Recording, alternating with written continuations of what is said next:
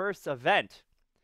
The men's 800-meter freestyle. This was the first time contested at the Olympic Games. Let me know what you guys think down below in the comments about this. We had an absolute stellar comeback from the American, Robert Fenk.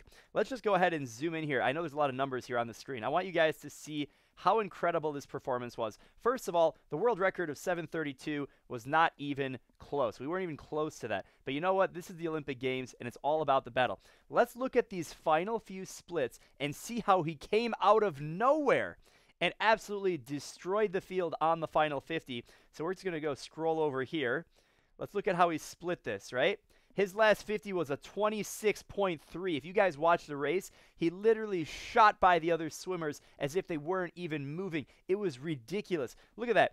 28-0, 28-0, 28-7, 28-0, all the way to a 26-3. But it wasn't just the last 50. He was making his move all the way throughout. If you look at who came in second, this is considered one of the greatest, the Italian, the greatest distance swimmer of the last 5 years. He's won multiple world championships. He's won medals at all these different stages, and he has a lot of distance. He went out hard. Look at this. He was holding 28.5, 29.0, 29.2, 29.3. He went out so hard that first, call it 150, 200 meters. At the 200 mark, let's see what he went out in. He went out in a 152 at, let me draw a better circle. He went out in a 152 at the 200 mark. He was out blazing, and then he kind of fell apart, but he was able to hold it together at the very end. But look at this final 50 for Fenk. He was home in a 54. Wow, that is fast. 28.5, 26.3. Let me know what you guys think about that. Fenk came out of nowhere. He was in 4th, 5th place the entire time. The comeback was crazy. Yes, you are correct.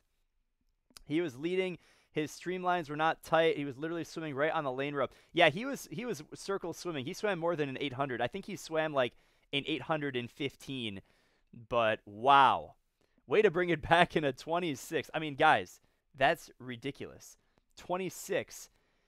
Just for reference, that would be a good time at the end of a 200-meter freestyle. So the fact that he did that at the end of an 800, incredible. Yeah, guys, for all of the age group swimmers and masters swimmers, people who actively swim and compete, do not circle swim anything. If you have the lane to yourself, swim right down the middle, especially when he was leading. We're talking about the Italian swimmer here on the screen. But yeah, don't circle swim. That was a little annoying for me as well. I was so pumped when Fink won. There we go.